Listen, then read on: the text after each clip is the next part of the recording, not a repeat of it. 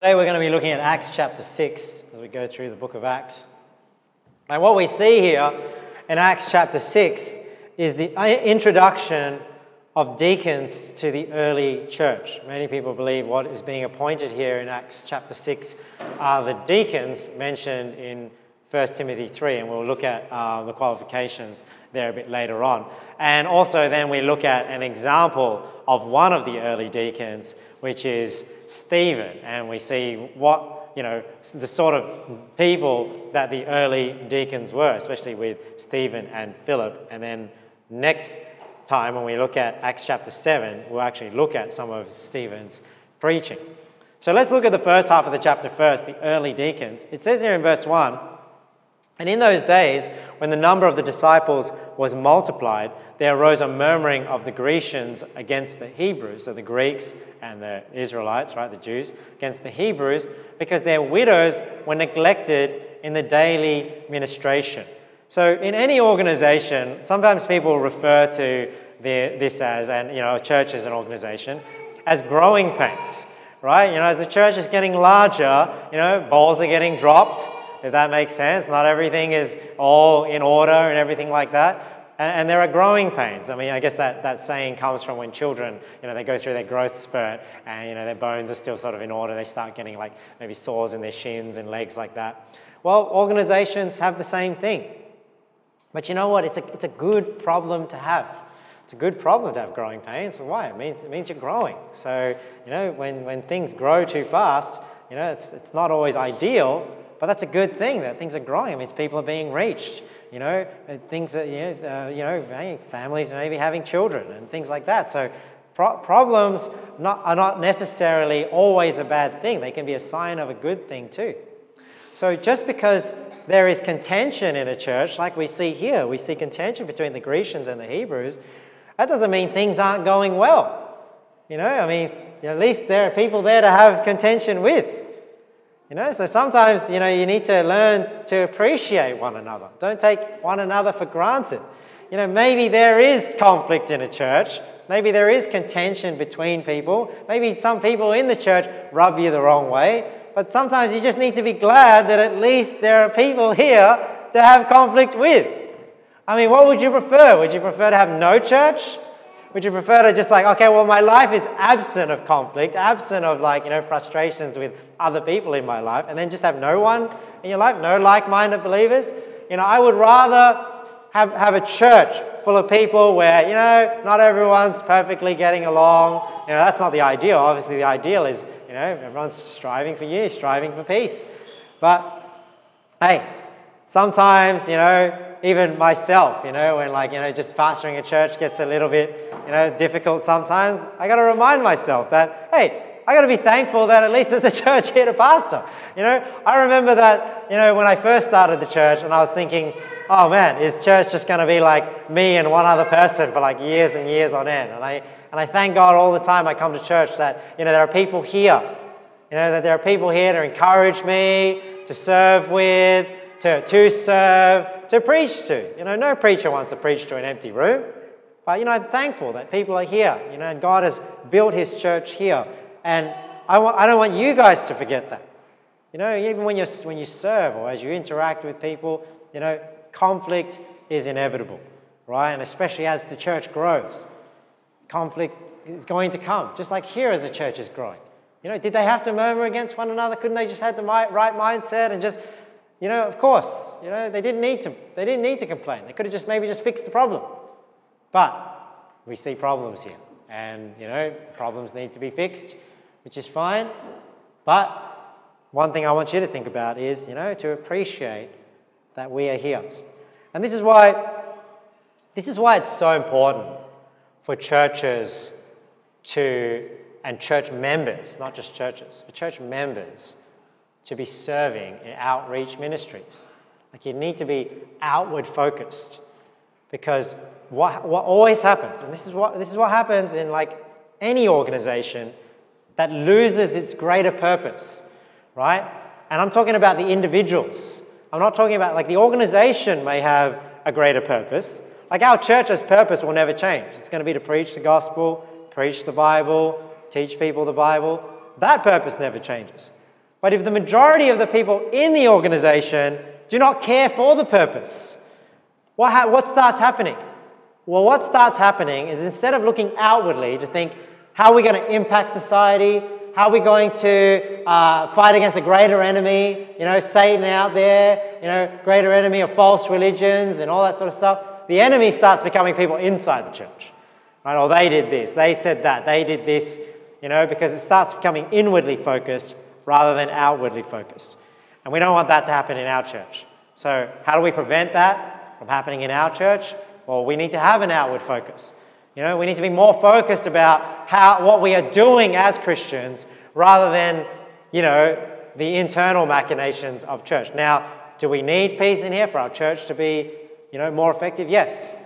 But people tend to work together more collaboratively and more cooperatively if they have a common goal, right? When the common goal is about how each other feels, that's when contention starts happening, because now the goal is not common, right? Because it's about what the individual gets out of it rather than what God wants, right? So this is why the Bible talks about striving for unity and peace. Ephesians 4, look, I therefore, the prisoner of the Lord, beseech you. What does beseech mean? That's like a nice way of saying beg. I'm begging you. Beseech you that you walk worthy of the vocation wherewith ye are called, with all lowliness and meekness. See, like being humble. Because what? Only by pride cometh contention. So you need to be humble to keep peace and unity in any organization, like a church, with all lowliness and meekness, with long suffering, right? Long suffering, suffering long, forbearing one another in love. You see that there's going to be conflict. This is why you can't be proud, you need to be humble, and you need to suffer things. You can't just be like, if you're somebody that just gets offended at everything so easily, well, you're not suffering, you don't forbear. You just get angry, get upset all the time so easily. That mindset of people just being offended. This is a problem now with the woke culture and people just finding anything to be offended at. It divides the country. It's so divisive because you can't just get along with it. You can't say you're always walking on ice. It's no different in a marriage where, when one person's always walking on ice because the other person just gets upset all the time, is always angry. It's the same in any organization, in any church. So you don't want to contribute in that way by being the person that's always being offended. And also, you want to be humble, suffer long if people are doing you wrong. Verse number 3, endeavoring, so endeavor is to strive, to keep the unity of the Spirit in the bond of peace. So this is why Paul exhorts them to try and keep unity and peace, because he knows whenever you get a group of sinners together, there's always going to be contention. Philippians 1:27, only let your conversation be as it becometh the gospel of Christ. What does it mean by that? I was just thinking, what does he mean by let your conversation, which is your lifestyle, the way you live, be as it becometh the gospel of Christ? So I'm sure there's many things that it could mean, but what I'm thinking it to mean in light of what we're talking about and in the context of even Philippians 1:27, it's what did the gospel of Christ do? We did it today in Kids Club. Romans 5:1. Therefore, being justified by faith, we have peace with God through our Lord Jesus Christ. So you see how the gospel, we were enemies of God, but God commended his love toward us in that while we were yet sinners, Christ died for us. So this idea of the gospel of Christ is about making peace. Blessed are the peacemakers, right? So only let your conversation be as it becometh the gospel of Christ, saying live a life in a way where you're trying to live at peace with each other rather than you being a source of further contention. If you're somebody that creates peace, blessed are the peacemakers, right? It's one of the Beatitudes. That whether I come and see you or else be absent. So Paul is saying here, can you be peacemakers whether I'm there or whether I'm not there?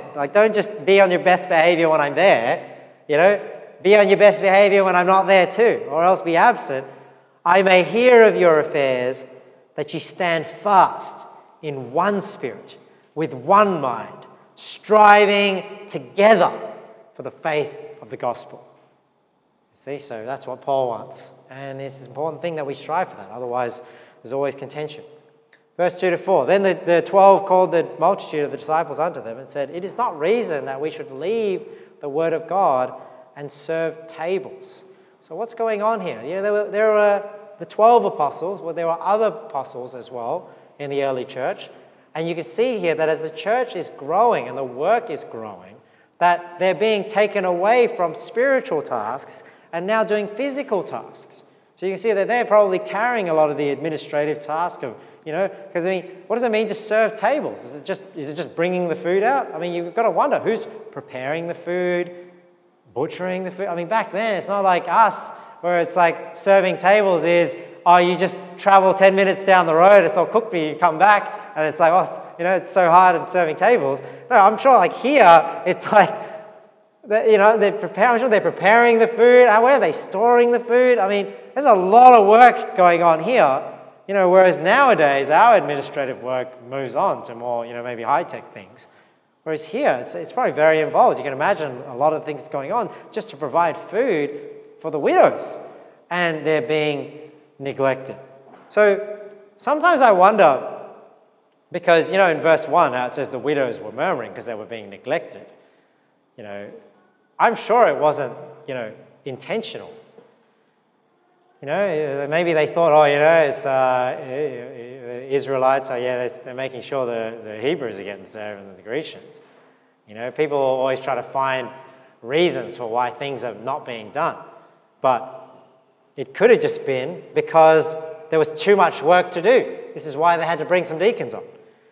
And they're saying here, look, this is now impacting our ability to actually do what we should be doing, which is prayer and preaching the word, and we're leaving the word of God, and now we're serving tables. Wherefore, brethren, look ye out among you 7 men of honest report, full of the Holy Ghost and wisdom, whom we may appoint over this business. But we will give ourselves continually to prayer and to the ministry of the word. So you see, essential physical tasks often take away from fruitful spiritual tasks. And this is why volunteers are always appreciated in a church with not that many funds. Here is a thriving church. They probably have enough funds to bring on full-time workers. But when you don't have the funds, this is where people give of their labor to help out. And the more you help out, the more it frees up, doing the physical tasks, it frees up the ability to do the more spiritual tasks, right? Like what they're talking about here. So let's look at the qualifications of a deacon. So they're looking out for people. What are they looking out for? What should a deacon be? So let's just read through 1 Timothy 3 and we look at the qualifications of a bishop. And you'll see here that deacons and bishops have the same qualifications. It's just that they're appointed into different roles. This is a true saying, if a man desire the office of a bishop, he desireth a good work. A bishop then must be blameless. So that doesn't mean sinless, but blameless means that, nobody can sort of, you've got a good testimony, right? The husband of one wife. So you see that they have to be married. Also means they have to be a man, because you can't be the husband of one wife if you're a woman, right? The husband of one wife. Vigilant, sober, of good behavior. I won't go into these in too depth because this sermon is not just about these qualifications, but we're just looking at these qualifications. So you can see that there are character qualifications that are required in order to fill this role. So it's not just somebody that is able to do the task, we have to look at their character as well. Of good behavior, given to hospitality, apt to teach. So some people, they want to be preachers, but they're not very good orators. It's a skill that they have to get better at in order to publicly speak and teach and explain things in simple terms. Not given to wine, so obviously not a drunkard. No striker, not greedy of filthy lucre, right? So not materialistic, but patient, not a brawler, not covetous. One that ruleth well his own house, having his children in subjection with all gravity. So you see, he has to be married and his children need to be in order. His family needs to be in order. Why is that? Well, we're told in verse 5, for if a man know not how to rule his own house, how shall he take care of the church of God. You know, I was out soul winning with Carol last week, and we came across a Catholic who's, you know, studying the Catholic catechisms and everything like that. And we were talking about the fact that, you know, bishops need to be married. And I'm saying, like, how do they fulfill this role? And this is the first time I've heard this answer, but he said, well, it's because the church is like a bride. They're like married to the church. That's how they're married. They're the husband of one wife. And I was like, you cannot be serious. Like, this is like what you believe in order to fulfill this, right? So then I guess they try to reason, you know, in their own mind. I'm trying to think, like, how can I reason this as a Catholic? Because they're saying that the bishops must be married, but I'm saying, well, if you had to be married to become a bishop, how then, you know, how then is the church your wife if you don't get married to the church until you become a bishop? But then I'm assuming that then as priests, because there's a hierarchy, that the priests are then married, and then if they're faithful to the church, then I don't know how they reason it, but it's crazy that they try and get around these clear things. But that's what he said. But you see here, this is the problem with the Orthodox in the Catholic Church, because the bishops are not married. Whereas the Bible says that they must be the husband of one wife. They must have children. And why is that important? Because for if a man know not how, verse 5, to rule his own house, how shall he take care of the church of God? So this is what I said to him. I said, well, if the church of God is your own house, how is it saying, you know, if a man know not how to rule his own house, how should he take care of the church of God when taking care of the church of God is ruling your own house? This didn't make sense, even for a priest. You know, a priest is less than a bishop. And then he said, well, he's got to go answer that one. He has gone through that one. So I said, okay. Not a novice, lest being lifted up with pride, he fall into the condemnation of the devil. Moreover, what is that? That's why I think it's sometimes that people, they, you know, it reminds me of, there was a guy that was ordained out of Faithful Word Baptist Church. I can't remember his name. Basically, he was ordained, and he was preaching a bit, and then he just disappeared. Because I think like his I don't know, his wife left him or whatever, but then he just disappeared. He was literally ordained, sent out, he started a church, and then it was, I don't know whether it was like after a couple of months or after a couple of weeks, he closed down the church, and now he's like nowhere to be seen. And this is what I think this is talking about, that if you ordain somebody that's new, we just can't take it. And then once they embarrass themselves too much or whatever, they just completely leave church completely. That's what I think it means. They fall into the condemnation of the devil. Because you know when you get kicked out of church, Paul says, deliver such a one unto Satan. So this is why, yeah, it's important to be in church, guys. Getting kicked out of church and leaving church is a big deal, you know, because the Bible describes it as delivering somebody unto Satan when they're excommunicated from church, you know.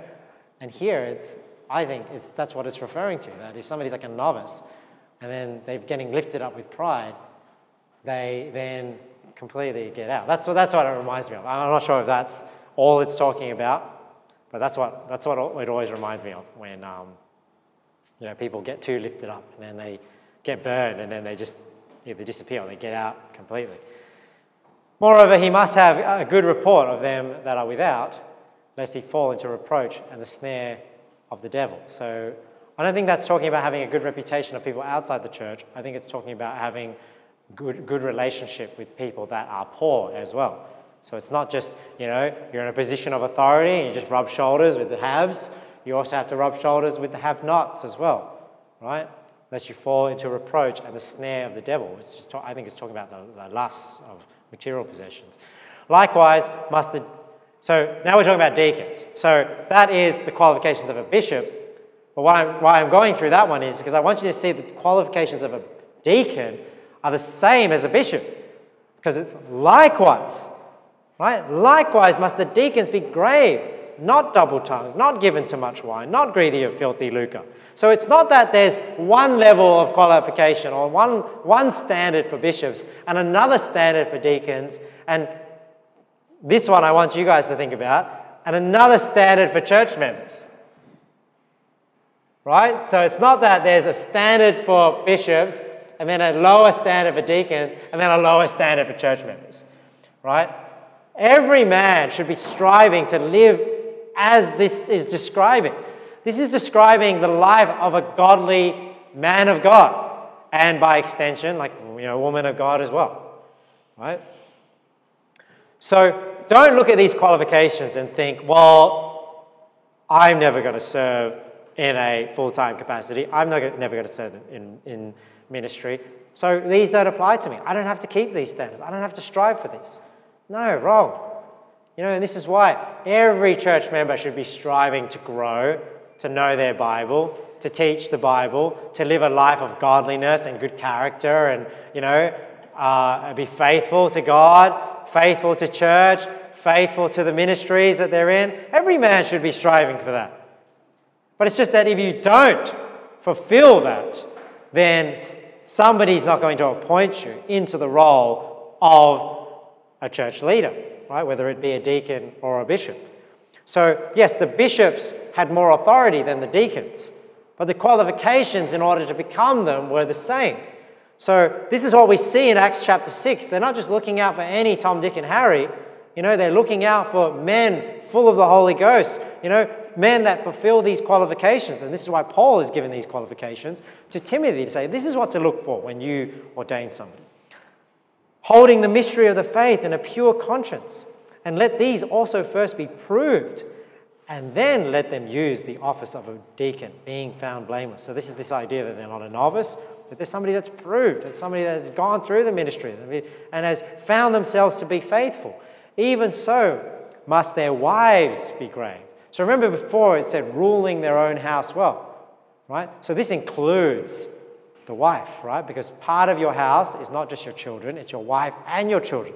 So sometimes your children may be in order, but if your wife is going around being a gossip and not involved in any ministries and all that sort of stuff, that will disqualify a man from being a deacon or a bishop as well. So the character of the wife is important too, whereas some men think, as long as I'm serving God, as long as I'm doing the right thing, it doesn't matter what my wife is doing. No, wrong. Right? It does matter what the wife is doing because she will be a reflection of the spirituality of the husband. Even so must their wives be grave, not slanderers, sober, faithful in all things. Let the deacons be the husbands of one wife. So you can see here that deacons are men as well. Whereas in some churches these days, it's like, well, the leaders are men, but it's all right to appoint women deacons.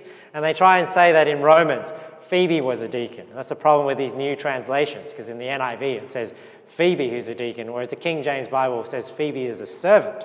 So there's nothing wrong with women being servants in a church, right? But it's whether they hold this position of authority like the 7 did in Acts chapter 6, right? No, deacons hold an official office within the church, and they must be men. Let the deacons be the husbands of one wife, ruling their children and their own houses well. So you see there again, these are men married with children, having their wife and house in order. For they that have used the office of a deacon well purchase to themselves a good degree and great boldness in the faith which is in Christ Jesus. So what is this saying? It's saying that, it's saying here because maybe people thought, bishops are all that's important and deacons are not so important. But it's saying here, no. If you are appointed as a deacon and you do the job of a deacon well, that gives you credibility. That gives you credibility not only in the eyes of man, but in the eyes of God, right? Great boldness in the faith which is in Christ Jesus, right? So all men should strive to fulfill these qualifications, not just if you desire the office of a bishop or deacon. So men, you all should know Titus 1, 1 Timothy 3 especially well, right? Because that's giving the outline of what God wants from a man of God. Acts 6:5. And the saying pleased the whole multitude, and they chose Stephen, a man full of faith and of the Holy Ghost, and Philip, and Prochorus. This name makes me laugh because I forgot that this is where this name comes from. But the Orthodox priest that used to be in Liverpool, his name was Prochorus, so this is where his name comes from. I didn't realize this is where his name was. Philip and Prochorus, Nicanor and Timon, and it's like, that's the same as Timon and Pumbaa are liking. and Parmenas, Nicholas, and a proselyte of Antioch, whom they set before the apostles, and when they had prayed, they laid their hands on them. Now, the point I want to make here is this situation in Acts chapter 6 is often used as an example of democracy within a church. Now, you guys know what I think about democracy, and democracy in a church, especially not. So, why do I say that? Because a lot of churches run their church like a democracy. What do they mean? You join, it's like a political party. You know, you join a political party, you get a vote, and then everyone has an equal vote, and then every 3 years or every 2 years, you have an election to vote in your leaders, and the pastors and the elders and the deacons are actually voted in by the membership, right, of the church. That's how a lot of churches are run these days.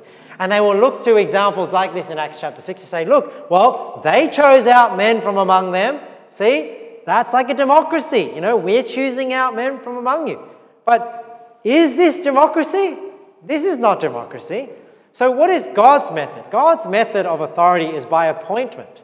Right? We see in Deuteronomy 34:9, and Joshua the son of Nun was full of the spirit of wisdom, for Moses had laid his hands upon him, and the children of Israel hearkened unto him and did as the Lord commanded Moses. So we see in the Old Testament, who appointed Moses?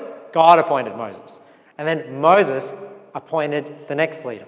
How did it work in the New Testament? Who appointed Paul? Jesus Christ appointed Paul. And then Paul says to Titus, for this cause left I thee in Crete, that thou shouldest set in order the things that are wanting, and ordain elders in every city, as I had appointed thee. So you see, the way God has it is appointed from leadership to leadership. Leadership appoints new leadership, right? To carry the torch, to carry on the charge. It is not that a group of believers just get together and then just give themselves authority from God and then just say, you know what, we're just going to, by majority vote, just vote in a new leader. Because let me ask you, if that's the case, if a church has democracy in that sense, who's really in charge? You know, is the appointed leader in charge? Or is the membership in charge? And that's the problem.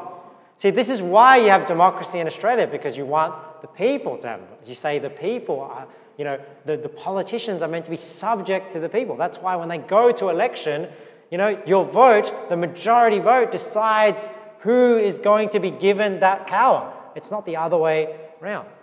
But then, do you want that in a church? Do you want the majority to be ruling? So this is not democracy in Acts chapter 6. Why isn't it? This is more so them nominating people to be candidates, right? They're nominating these 7 to say, these are the people that we put up for these roles.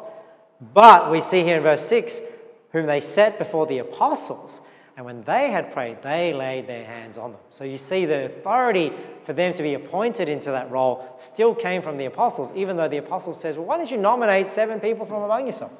Right? So if the apostles say, yeah, if the leaders say, well, look, I'm going to give you the choice, and you put them up, then we're still going to decide whether or not these people are put in charge.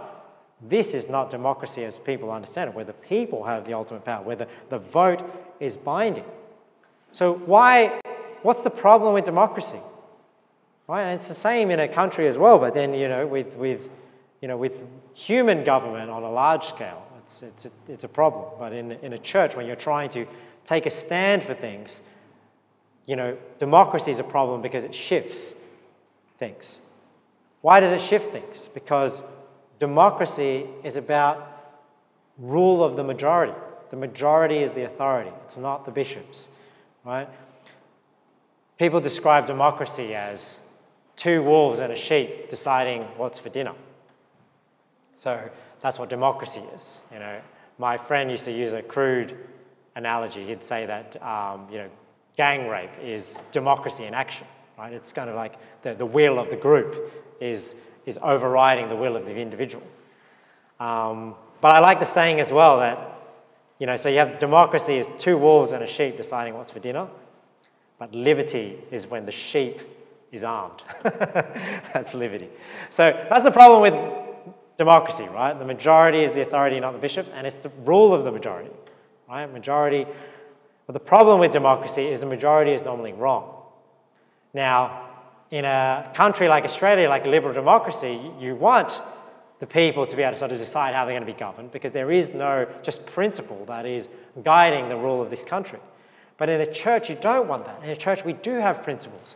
We do have values. We do have beliefs. We have one law book, right? So you don't want a democracy because you don't want the majority just deciding, okay, what is going to be the doctrines? What's going to be the rule book? How things should be run, right? Now, in a country where it's not set in stone, that's why a democracy is like that. But you don't want that in the church. All right, let's go on. And the word of God increased, and the number of the disciples multiplied in Jerusalem greatly, and a great company of the priests were obedient to the faith. So this is the result of having good people and sufficient resources, right? So they ordained 7 people into the ministry, and look at the result. The word of God increased, so the teaching of God's word increased.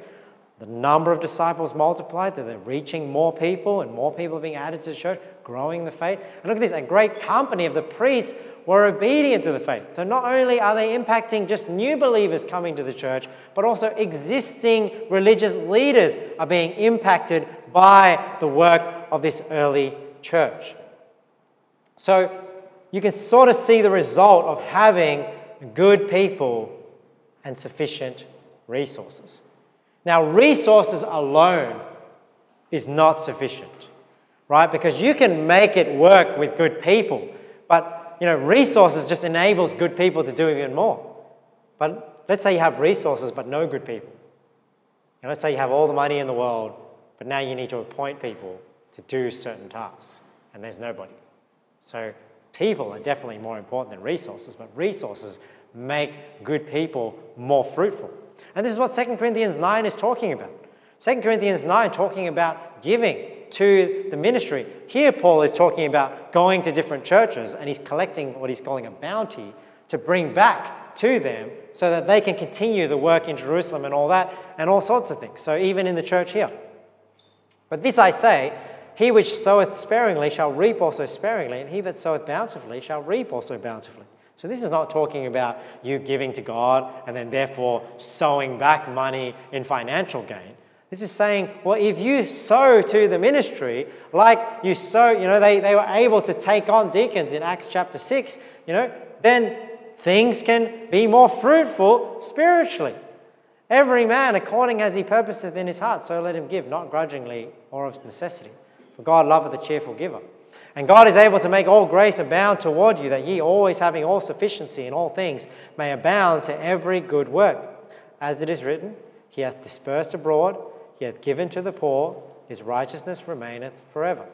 Now he that ministereth seed to the sower, both minister bread for your food, and multiply your seed sown, and increase the fruits of your righteousness. See, so people that are sent to edify the church, teach the church, and lead the church, they also increase your fruits, right, when you do work. Okay, so you can make it work with good people, but resources enables good people to be more productive. So the lesson here in the first section of this chapter is a church needs generosity from its members, but also faithful spiritual men, like we talked about with the qualifications, to take up positions of responsibility for the church to flourish. A church is not going to flourish without good people. And this is why you men, you need to step up. You need to fulfill those qualifications. Because if we want our church to flourish, it's not enough just having one person, right? It's not enough just having 2 people. You need good men stepping up like we see in the book of Acts. We had the apostles, we had the early disciples, and then when they looked out among them, look at the sort of people that they had to choose from. Look at Stephen and Philip. So we're going to look closely at Stephen just quickly, because that's the second part of the chapter, where we see Stephen, the things he gets up to. Acts chapter 6, verse 8. These are the sort of people that were ordained into deacons in the early church. Stephen, full of faith and power, did great wonders and miracles among the people. So we see here that Stephen was a great deacon. He was a servant. He was a preacher. He was a soul winner. You know, he wasn't just Mr. Moneybags sitting on some church board doing nothing, just giving money to the church, which is what happens in a lot of churches these days, is that they appoint just the Mr. Moneybags, and the deacons in the church aren't actually just servants. They are actually operating like a board of executives. And the board of executives vote and they decide who the pastor is going to be. And the pastor is subject to this board of elders and deacons, which is not meant to be the case. So deacons are not just meant to be rich men of the church who do little spiritual service. And that's what deacons today sometimes are.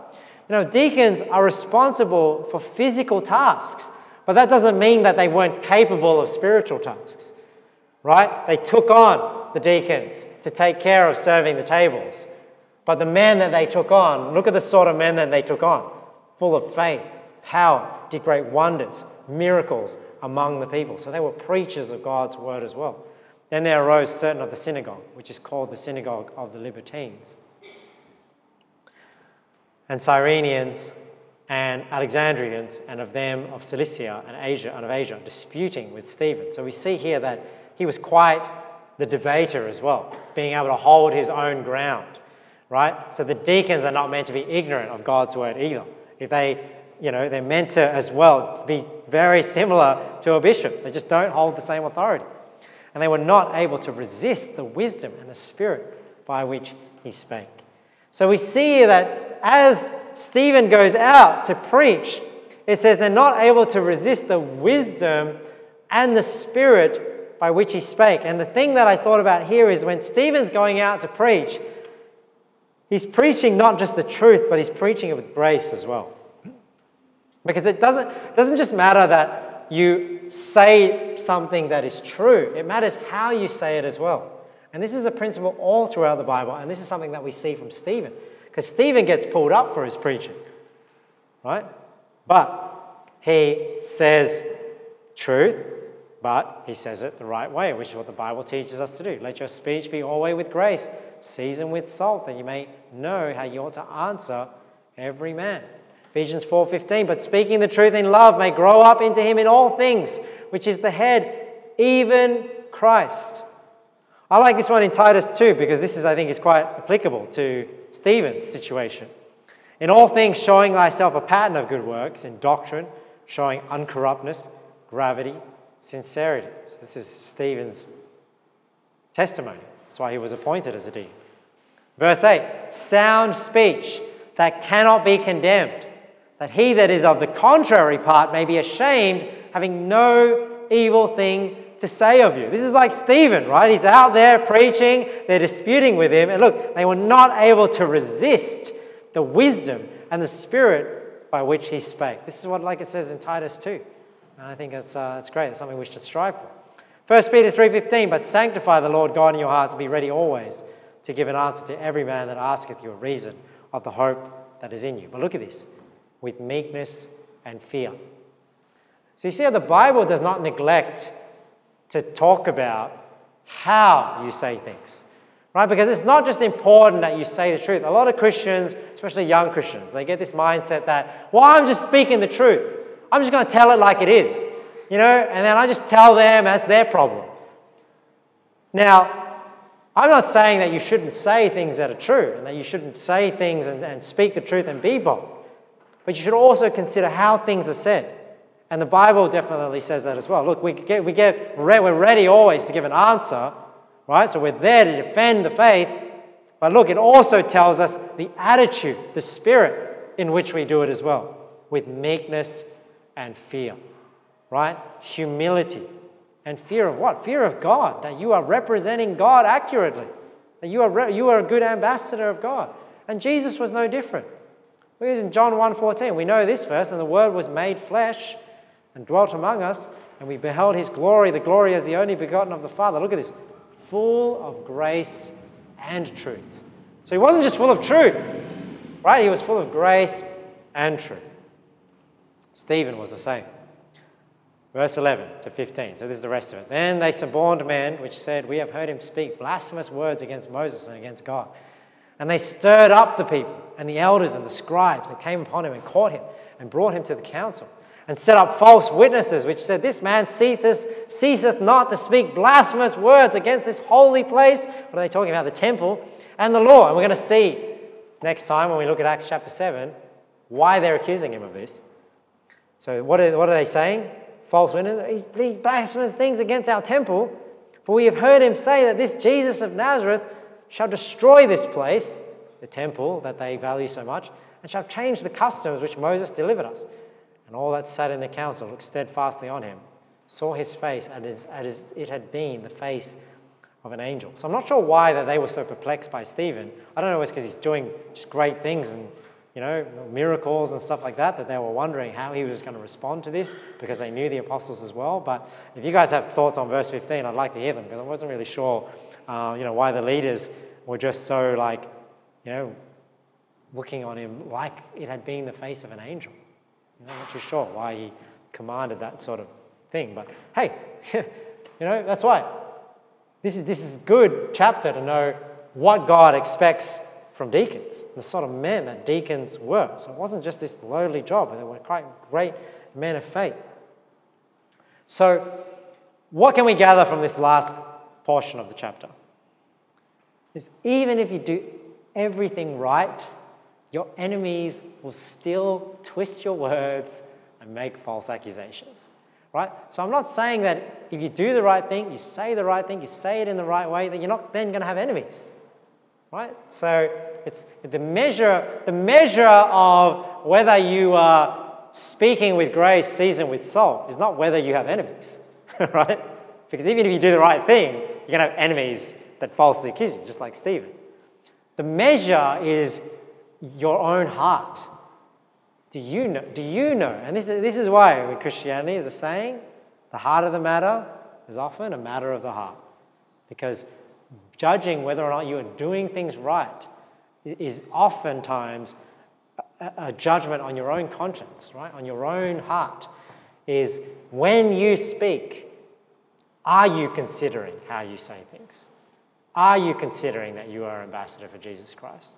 Are you considering that you don't want to unnecessarily offend the person? That's how you know when you're doing right, not whether or not people actually do get upset. Because even if you do the right thing, you say the right thing, people still may twist your words like these false accusers are doing here and make false accusations. So just focus on doing what is right rather than pleasing man, right? So the goal is doing what's right and pleasing God. That's the goal, not pleasing man. That's not the end goal. But there's things we have to keep in mind. Galatians 1:10, for do I now persuade men or God? Do I seek to please men? For if I yet please men, I should not be the servant of God. So, Stephen, you may be persecuted. Stephen was persecuted, but hey, we have to remember Matthew 5. Blessed are they which are persecuted for righteousness' sake, for theirs is the kingdom of heaven. Blessed are ye. This is so relevant to Stephen and to the apostles. Blessed are ye when men shall revile you. What does it revile you? They're disgusted by you, right? I've had a lot of that recently. Disgusted by you and persecute you and shall say all manner of evil against you falsely for my sake. Rejoice and be exceeding glad, for great is your reward in heaven. For so persecuted they the prophets which were before you. So the lesson in the second part of the chapter is there's more to being righteous than just knowing and preaching the truth, right? Stephen was a man of great works. He was a man of great character, to be nominated by his community to be a deacon. And his preaching was truth and grace. All right, so in conclusion, the lessons I want you to take away from this chapter in Acts is, hey, make sure you support those who are doing a spiritual work. Not only that, not only we support them monetarily, but we need faithful men for the church to flourish. What good is resources when you don't have people to do the work, right? So we need faithful men, to rise up for this church to flourish. And let's be Christians that are not just full of truth, but full of grace and truth. All right, let's pray. Lord, thank you for your word, and thank you for the example of Stephen. Man, what a great man of faith. If only we could be a fraction of what he is, Lord, that would just, that would revolutionize our church. So I pray, Lord, for that. I pray that you help us, Lord, as men to step up. Help us to be faithful, godly men. And I pray, Lord, that you put in the hearts of the believers that they will support those that are doing a spiritual work. So we thank you, Lord. Help us to be Christians, not just full of truth, inconsiderate of others and of you, but help us to please you first and foremost, Lord, to fear you as we consider how we interact with people. So we thank you and we pray these things in Jesus' name. Amen.